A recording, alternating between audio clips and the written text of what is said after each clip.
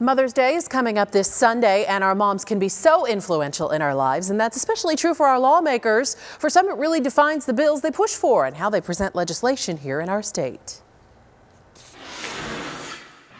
A fixture at the Capitol for 10 years, Senator Kate Brophy-McGee, mother of three, is among the women who've gone from spectator to decision maker at the legislature. I think our focus is shifting more and more to looking at the whole family and to representing and bringing those women's issues to the fore. Finding solutions to prevent teen suicide, safe schools, and forming a committee to investigate murdered and missing indigenous women and girls are some of the bipartisan legislation led by women the governor signed this session. Moms do what moms do. We come together, solve problems, and make sure Arizona is the best place to raise our families. Grandmothers, mothers, daughters, they comprise nearly 40% of the state legislature.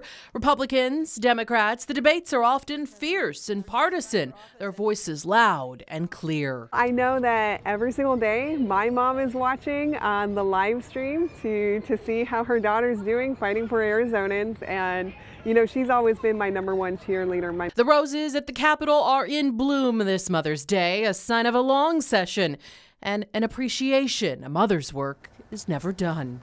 Right now there are 35 women, 22 in the House, 13 in the Senate. And let's not forget, voters elected Kathy Hoffman, Katie Hobbs, Sandra Kennedy, and Kimberly Yee in statewide elections last year.